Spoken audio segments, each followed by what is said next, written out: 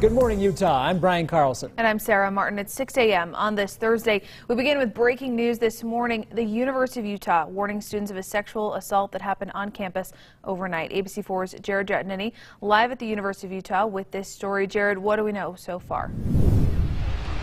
Sarah, very preliminary information this hour. University police say they're still searching for two men accused of sexually assaulting a victim on campus. Now, police say that the victim, who is not affiliated with the university, was walking to meet someone on campus yesterday between 8:30 and 9:30 p.m.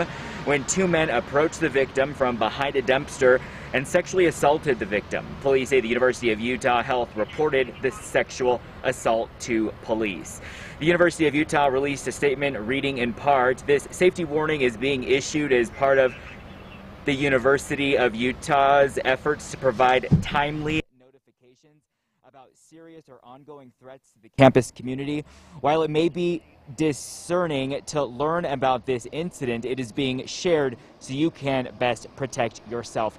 Now again, the victim, police say, is not affiliated with the university, and police say that we expect to get an update on this situation here sometime before noon, and campus safety and prevention folks are working with that victim to comfort them during this uncertain time. Live, Jared Jatnini, ABC4 News.